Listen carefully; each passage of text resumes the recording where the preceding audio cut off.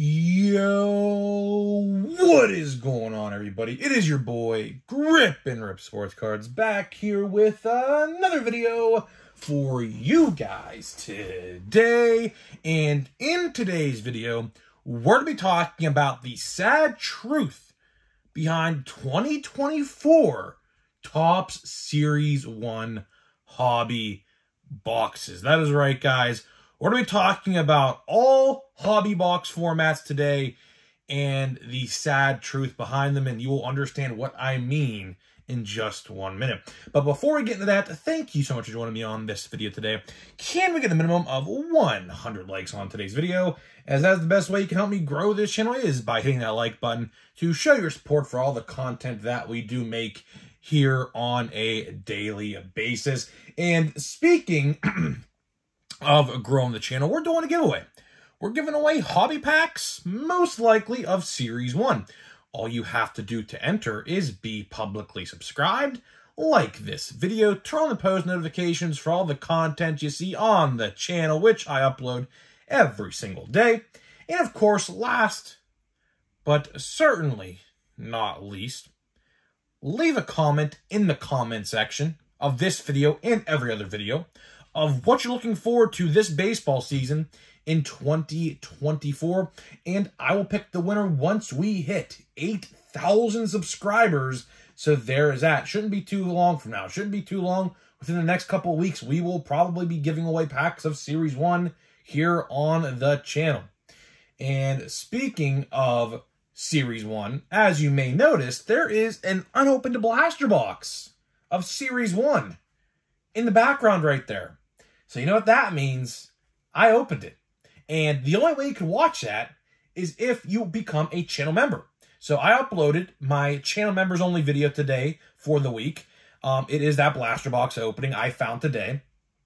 Got it opened. So if you want to watch it, hit the join tab. We do videos every single week, ranging from a bunch of different things. So this week, Series 1 blaster box opening. So to all my channel members, if you haven't seen it yet, now is your time after this video to go watch it. And speaking of that blaster box, I will say this.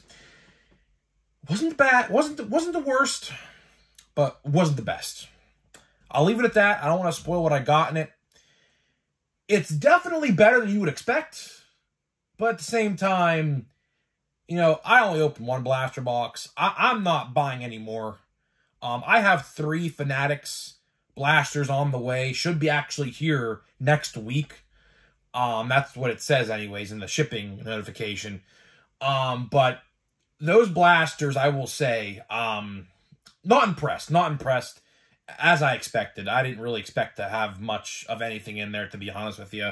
So if you want to go watch it, go click the link. And speaking of Series 1, let's get into the real topic of the video.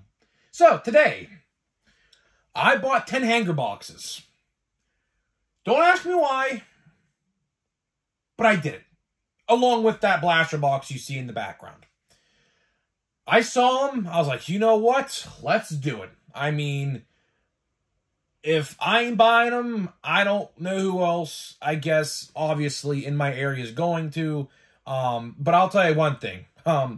They were all gone. My brother bought, there was 14 when we got there. My brother bought 4. I bought 10. My brother, in the car, opened them.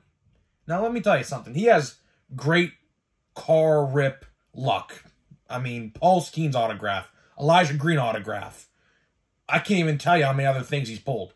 He pulled a home field advantage, Mike Trout, out of a hanger box today. I was like, wow. I mean, but I'll tell you one thing. He did not pull any parallels. No parallels at all, except that home field advantage. So hopefully we're going to get some good hanger boxes here. Hopefully we're going to get some good ones. But I bought 10 today. I still have a couple. So I have like 13 or 14 left to open still. Probably going to buy more to open on the channel and things like that as we go along. But either way, Series 1 retail. And then I went back to that Walmart, actually, funny enough, to see what was left. And when I was there first, there was fat packs, a galore, a bunch of them. 12, maybe 15 blasters, and then I bought all the hangers, so there was none left. When I went back a second time, literally, I kid you not, a couple hours later, nothing was there. Nothing at all. everyone's buying Series 1 retail, right? And this is I'm getting to the gist of the video here, right? So you understand where I'm coming from. Retail, and I'm even seeing this all over the place on Instagram, Facebook, Twitter. I follow a bunch of card accounts that post restocks and things like that. These boxes are selling out at these stores pretty quickly. But here's the catch. Here is the catch. Hobbies and jumbos are not. This video is called The Sad Truth Behind 2023 or 2024 Topps Series 1 Hobby Boxes. Why I say that is because Hobby and Jumbo Hobby, for the first time in a very long time, I don't know how long we have to go back to this, but Jumbos and Hobbies are not good. In essence, what I'm trying to say here, and I have some news. Hobby store owners are not happy. They're not. I'll tell you that personally. Hobby store owners are not happy because people have figured out. I even have a buddy, believe it or not. I'll tell you a little story. I have a friend who only buys hobby. You know, me and him are the same. You know, I don't like buying retail for the most part because retail for a bunch of different sets has been awful. And he told me today, he was like, you know what? I'm buying all these retail boxes of Series 1, and I'm not going to give my guy at the hobby store business. And I was like, well, why is that? I mean, I was like, well, you're all about hobby boxes. Why change now? I knew the answer he was going to tell me, but I just wanted to hear it from his mouth, so that way I could have some more evidence, right? And he said, odds are clearly better in the retail product compared to the jumbos and the hobbies, so why waste my money? And I was like, bingo, there it is. There is the exact answer I was waiting for. And hobby store owners are aware of this. I can promise you that right now. There is one hobby store I know, he said, very little business between Saturday and Wednesday, because this is being recorded on Saturday, right? Very little business between the release day until Saturday of Series 1 at the hobby store. And that's pretty bad. I mean, you know, I'm all for getting the best value, okay? No doubt about it, right? But here's the thing. When you're going to screw over the foundation of the hobby, which are local card stores. I mean, local card stores, you know, are a big reason why the hobby is as big as it is today. Without hobby stores, and, you know, it's sad because you see a lot of hobby stores close down. Fun fact, in 2019, right before the whole vid era started, my hobby store was very, very, very close to shutting down. He would post all over Facebook saying he needed help, and he would do like 60% off of boxes and things like that, and everything like that. So I kind of get a gist from what is happening here. Without local card shops, the hobby today, as we know it, would not be the same at all if we only had, you know, Walmart and Targets and Myers to go to buy sports cards, right? And I'll tell you one thing. I don't appreciate what Topps did here, because I'll tell you this. A lot of hobby store owners anticipate new card releases because that is, you know, in my experience and what I have seen firsthand, when a new card product comes out, that week is by far the best week of that business's month or a couple months, depending on when product releases, because, you know, Topps has been very wishy-washy as of late with releases. I mean, they'll release 3 sets in about 2 weeks, and then they'll go about 3 months without releasing a single thing, you know, which is unfortunate. But the next set, if you want to know, is Big League, which comes out literally the day before opening day, so mark that on your calendars in case you guys want to pick any of that up, which it should be pretty good. It was good to me last year at least, but either way, a lot of these card store owners depend on new card releases to thrive and make money. And when Topps makes the product bad and takes a lot of the parallels and puts them in the retail, that is not good for the hobby. It's not. It's not at all. Because those hobby store owners, like I said, depend on making a lot of money when a Series 1 comes out, when a Bowman Draft, which luckily is hobby exclusive, Chrome Update, Series 2 Update. I don't even know what other sets I even said, right? But those hobby store owners depend on those card releases. And if they're Panini, which my hobby store only does Topps, he's not a Panini guy. Panini, we could say the same thing for them, football, basketball, wrestling, whatever, right?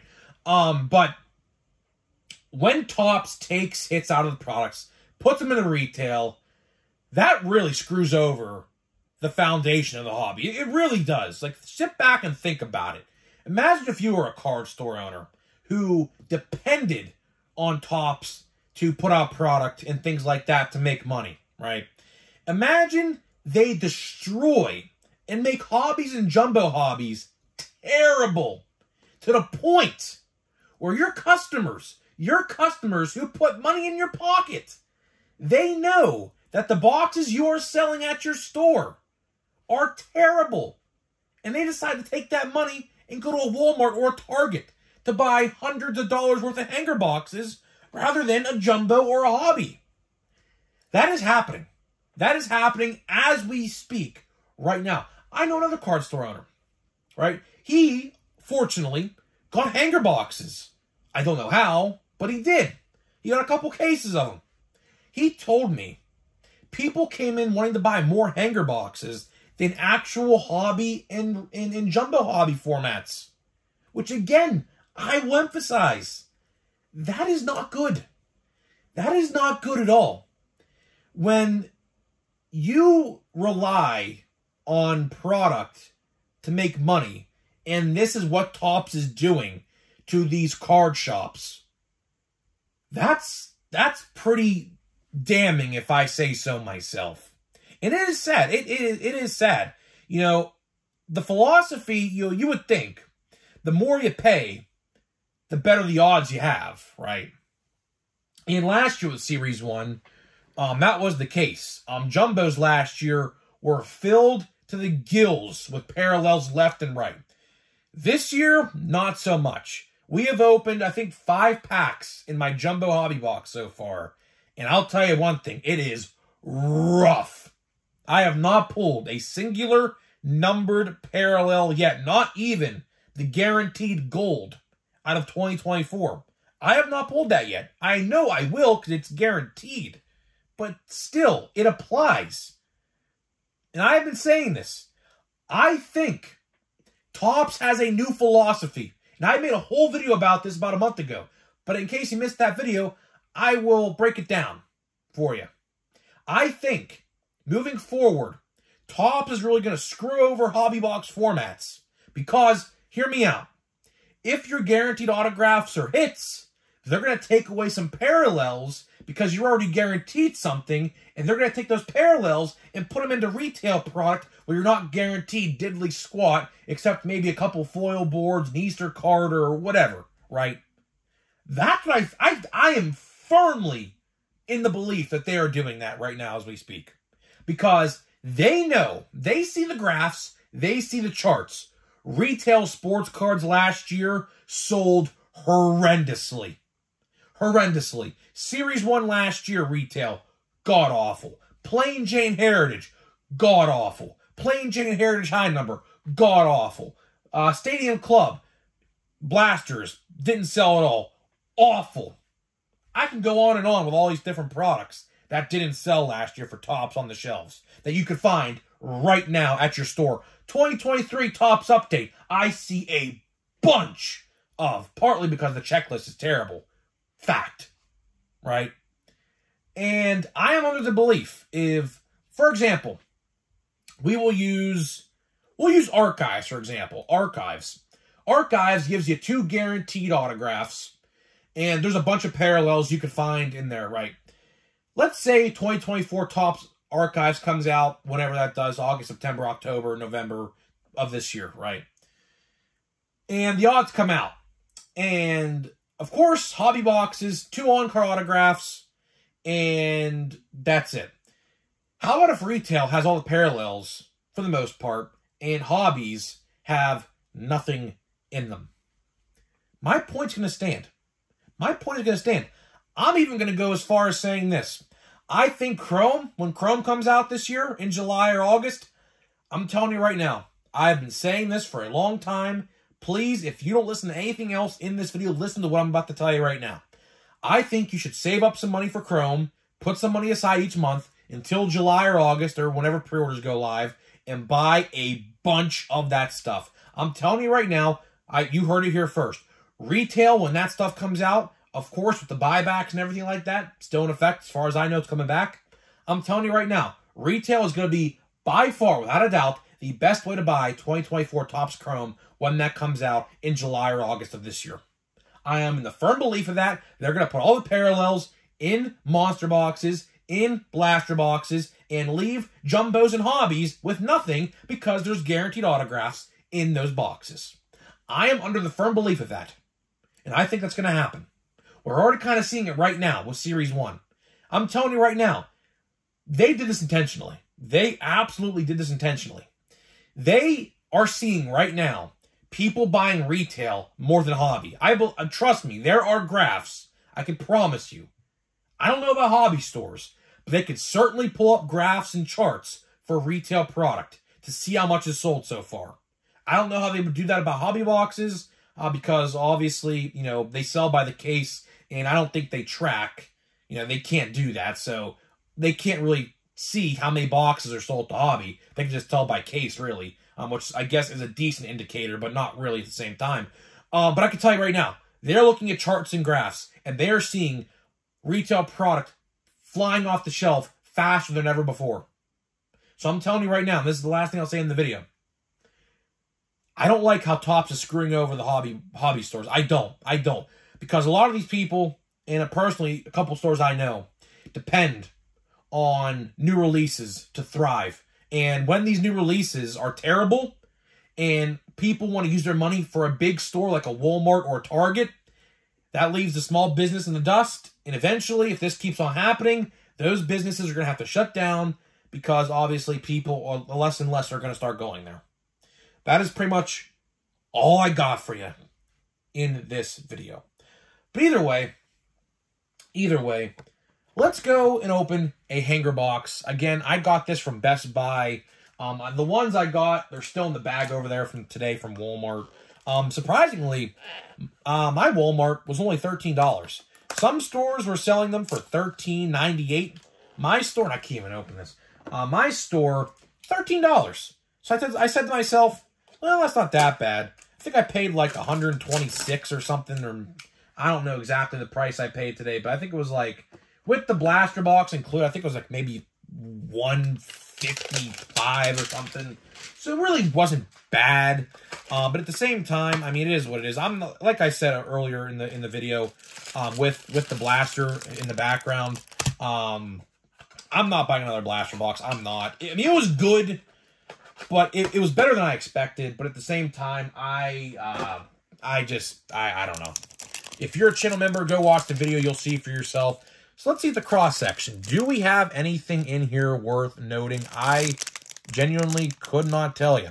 This is a great cross-section. You could see pretty much everything in here, and I don't know. I don't know. Like I said, my brother today pulled a home field advantage. Oh, we have a relic. We have a relic in here. I could see it. Yeah, look. I could see it. There's the thick line right there. Yep, we have a relic in here at least. Or I believe. Yeah, it looks like it, yeah. So we have a relic. That's pretty cool. This will be my third relic from Series 1 already. Because we actually got 2 in our hobby box. What was it? The other day. Or jumbo hobby box, I should say. So let's see here. Well, I'm going to probably try to go through these really quickly. A lot of these we have already seen. Emerson Hancock, Yordan Alvarez. We have actually pretty much seen a lot of these already. I can't tell you how many cards and rookies I haven't seen yet. I haven't pulled an Ellie yet. I did not pull an Ellie base. I have an Ellie insert, but I have not pulled an Ellie base yet. So I have seen, for the most part, the majority of these cards. So let's see here.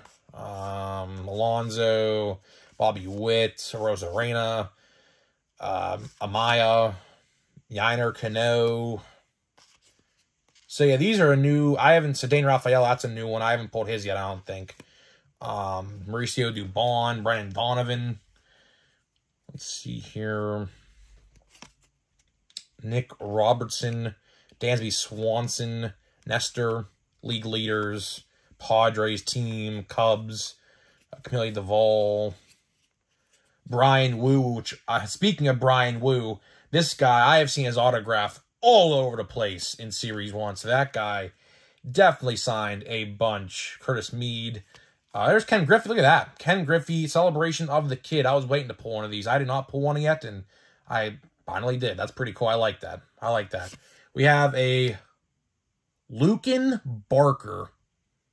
I think this is a silver. Yeah, silver rookie. So there's that. Kyle Bradish. That's pretty cool. Joe Ryan. We got a Ronald Acuna. That's pretty cool. That's a pretty cool photo right there. Something you don't see every day. Cross, yeah, here we go. Let's see here. Maybe we don't have a bat relic. I thought we did. Maybe we don't. Maybe I was just seeing things. Okay, never mind. I could have sworn Ohtani, Witt, Carlos Strand. I could have sworn that we got. Maybe I was just seeing this border. Either way. Okay, well, we got a Juan Soto. I don't even know what you call these inserts, like blueprint. I don't even know what they're even called, to be honest with you. Luis Garcia. So, yeah, honestly, Hanger Box number 2. I mean, I'll tell you one thing. Hanger Box number 2 was not that great. Hanger Box number 2, I mean, we pulled 2 yellows of pitchers, which, I mean, I don't think would, you know, suffice with people. But if you missed yesterday's video, that is literally out of 4 yellows we have pulled so far. That is literally the 3rd out of 4 yellows have been pitchers. So hopefully my luck is better with those at least. So either way, guys, I'm getting out of here. Let me know what you think about this. Do you agree? Do you disagree? Why? Why not? And I will see you guys in the next video.